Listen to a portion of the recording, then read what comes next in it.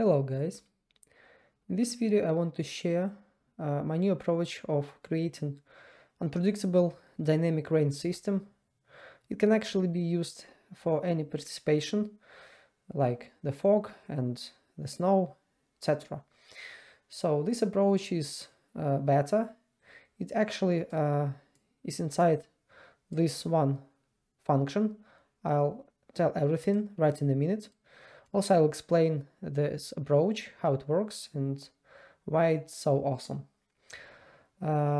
This can, so for all of you, this might look a little complicated, but it's very performance friendly approach. My close friend helped me with the iteration here, so I'll tell this trick right in a minute. And now let's talk about the approach. So as you can see from this screen, we have the timeline from 0 to 24 hours. It's the length of our day. We decide how many times a day can the rain start. The black one is the rain period bound. So if we, like in case of this example, we have the value of time periods is 3. So it means that each bound where the rain should start is divided by 8 hours. So from 0 to 8, from 8 to 16, from 16 to 24. This cycle runs every day once our 24-hour exists.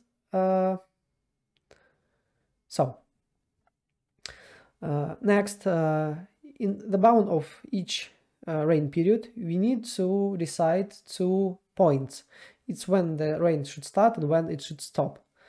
For this one, I use simple math. So we need to add our minimum and maximum bounds of each period. So 0, 8, 8, 16, 16, 24. And divide it by 2 to find out the median. This median is for calculating the random points for the start and stop bounds. So, as for the example, from 0 to 4, from 4 to 8, it can be like from... So it can actually make something like 2 and 6. It means that from 2 o'clock till 6 it will be raining, and from 0 to 2 and from 6 to 8 it will be no rain. This system works perfectly fine. Also, you can use random number of rain period. So in my case here, as you can see, I have a rain count and I have a random integer. It means that if it's 0, it means the whole day will be without any participation. You can actually make it quite more complicated. So you can make a 50-50 chance, like 50 chance it will be no rain, and 50 chance it will be random number of times per day, how many times the rain should be. Also make sure that this number is not very high, because like you don't need to have the weather like London has, so it rains 6 to 7 times a day. And I find that integer for 4 is the maximum amount that is actually quite good to have. Also, division 24 by 1, 2, 3, and 4 will return the whole number, so it's actually quite good not to deal with the float. So that's why I use integer here. So I hope you understand this idea. Now I'll show you this function and show how it works. So first of all, let's talk about receiving our current time, because as you can see, we have 24 hours and we need to have this day cycle. So for this, I use simple math. My approach here is using timer, and I have update frequency. So because I do a game with the top-down setting, and I don't see sky often. Update of the whole system is not done every second, every frame. Right now it's, for the sake of the demo, 0.4, and it's actually 0.2 and so on. And in case you have the day length like 30 minutes and so on, you can use this better, not to use the tick.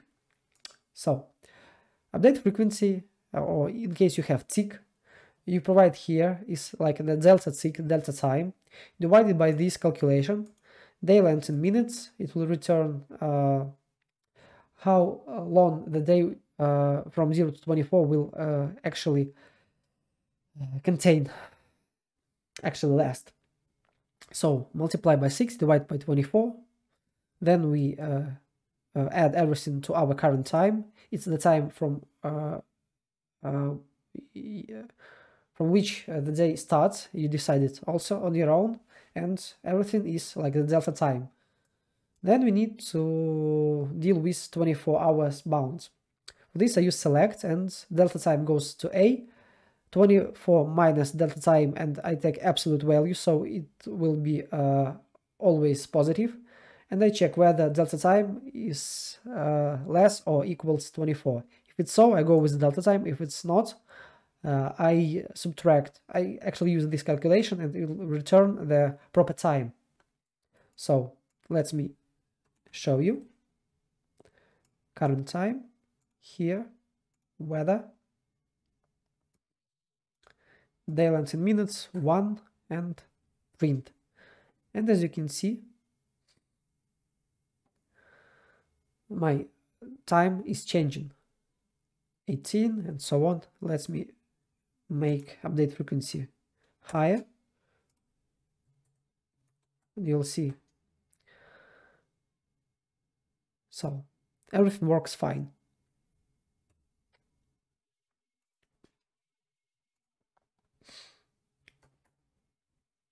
So going next, we have delta time, we have current time. Now here I have toggle rain, it's the function. This one is not interested, you should not be interested. It's like for source rotation. So we have delta time, we have current time. Now let's talk about toggle rain, this function. I have first launch, it's by default true. It means when I start the whole cycle, this one, like my game can start not from 0 or 24 hours, but in the middle of the day. It means that I need some logic to deal with the first day running through this cycle. So that's why the first launch is true, and then I also check on this condition whether delta time is higher or equals 24. It means that I should start calculating the rain amounts, like calculate the whole cycle, the whole rain system. Here I have rain count. I'll show you. So that's my variables. Random integer, it means that every time that I have the new day, this one will be recalculated, and it means that I have fully unpredictable weather. Also, it checks whether it's the first launch. If it's so, it turns it off, and if it's false, it will simply do the whole calculations and so on. Next, I decide the rain period. So it's the bounds of each period, like this black one. So if it's like 3, I have 3 bounds from 0 to 8, from 8 to 16, from 16 to 24, and so on. Once I ran through the cycle, as you can see, I need to have some sort of the array where each whole number, or like, I don't remember this word, I need to check it, how it's spelled. Let me quickly check.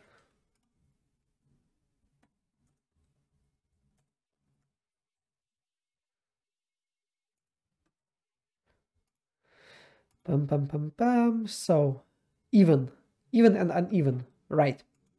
So each even number will be the range start, each uneven number will be the range stop. That's how I use it in my array. So every time I have the new day, I need to clear the array, so I will be operating all on the new numbers, and I don't need this array to be very big, so I need to clear it up. Next, I iterate. First index should be 1, because I don't need to have like if I start using index and multiply everything by 0, it will return 0. So I need to first index to be 1, so this system will work fine. Also, the trick that I was going to tell you is that I'm adding everything, and I'm iterating in this array from the end. So if I print out the range schedule, let me check.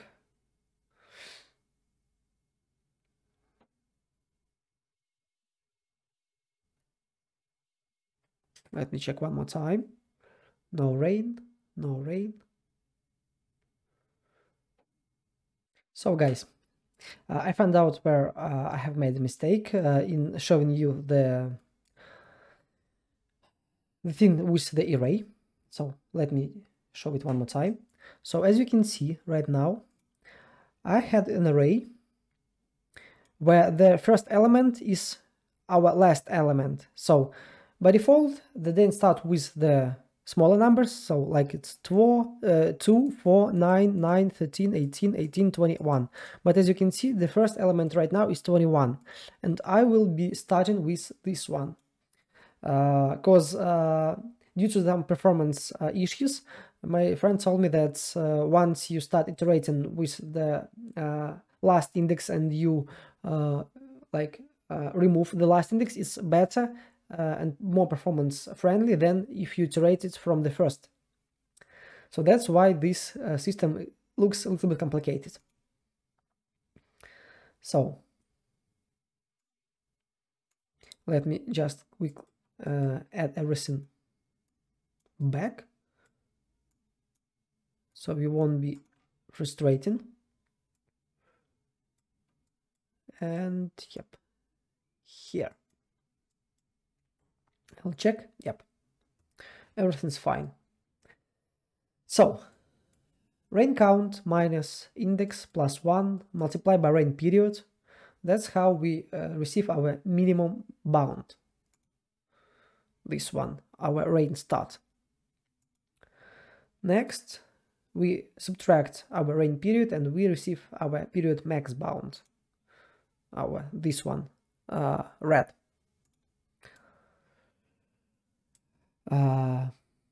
Sorry, not those, but we receive the first one, this like 0 and 8, and also 8 to 16, right? So those bounds, the black one.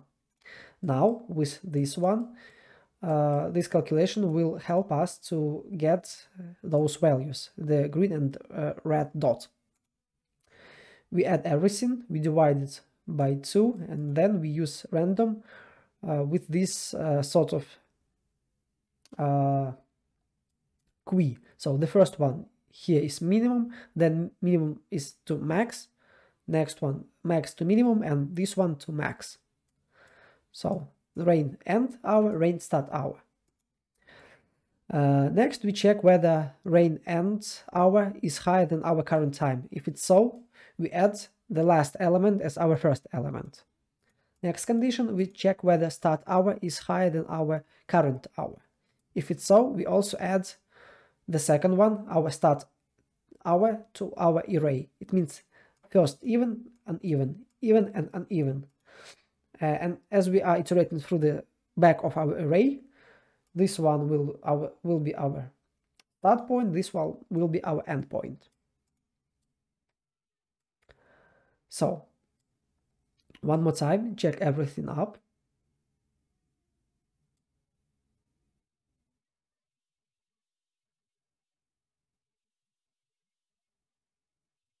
Next, on complete of this cycle, I set the global variable called rain global.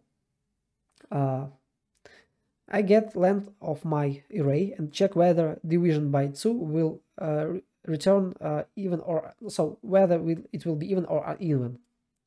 If it's so, if it's true, it means that I should activate my particle system of rain, this one, Niagara. If it's not true, then it should be deactivate. This one runs only once. This condition, whether we don't have this one, we should check every frame, or like the frequency that you added,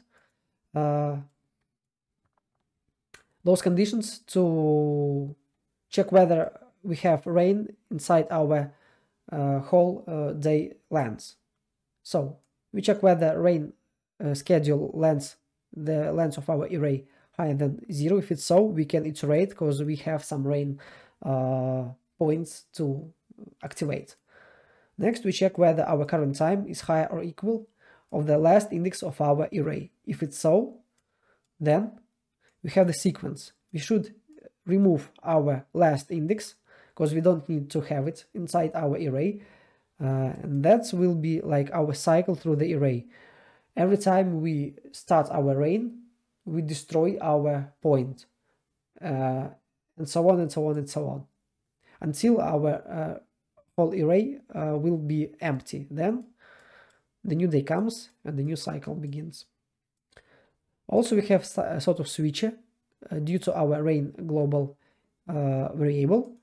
If it's not true, we should activate. If it's false, we should deactivate our rain. That's how this switcher works, and that's how the whole system works all together. So let me quickly show you one more time so you can replicate it.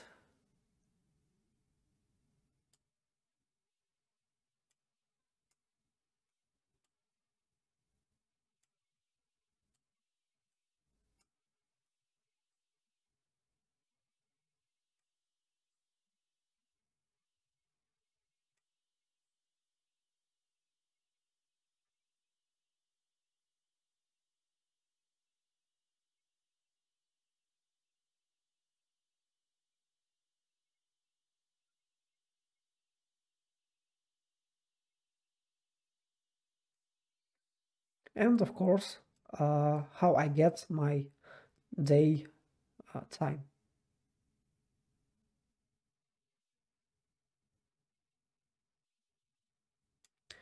So guys, that's it. I hope you like this tutorial. So I have Discord, I have Patreon in case you want to support me, and yep, everything is under the description to this video, and see you soon, guys.